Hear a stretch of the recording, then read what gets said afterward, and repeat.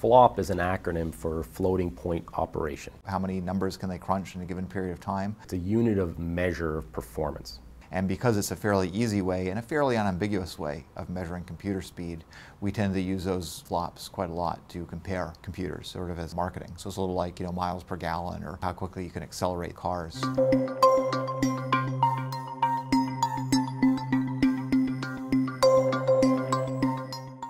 Nominal speed will be some number of flops. That's when you get into the other part of the acronym. So mega, for example, is millions. And you have giga, which is billions, tera, trillions, peta, which is quadrillion. This thing can scale up to 100 petaflops.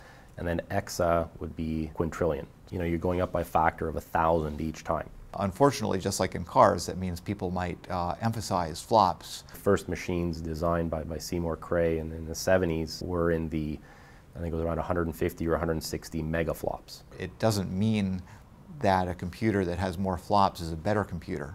And that's where flops, I think, are in some ways a drawback, because what we'd really like to know, what the scientists would like to know anyway, is how quickly can I answer my problem? While we talk about the peak performance of the machine, what we are most concerned about is the science that's delivered on it. How fast does your weather model run? We call this time to solution.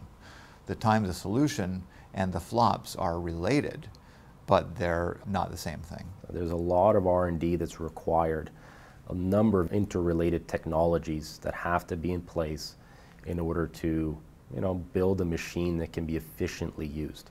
One of the characteristics that is creating sort of an evolutionary step in the way people are doing science is that as they've gotten faster, these computer systems have also changed their composition somewhat from the way they have been composed in the past. Particularly what we're seeing is a growth of what we call multi-core, many-core systems. This is where you have a whole lot of computational processors that are working together. One can argue that you could string up millions of small processors and in theory reach that computational performance, but you really couldn't run an application on it. The supercomputing conference here is replete with people, science, software, centers, vendors that are telling you how to deal with this multi-core, many-core, heterogeneous computational environment that we live in. It's proving to be not quite revolutionary, but very much a force for the technology requiring reconsideration of at least the computational science approaches, and in many cases the actual science that underlies the technology. So we're in a very interesting point in our industry right now, because we're looking at the next milestone, which is an exaflop, as it's called. And an exaflop is essentially a quintillion operations a second. So that means you have a computer that can do that many mathematical operations, x plus y, per second.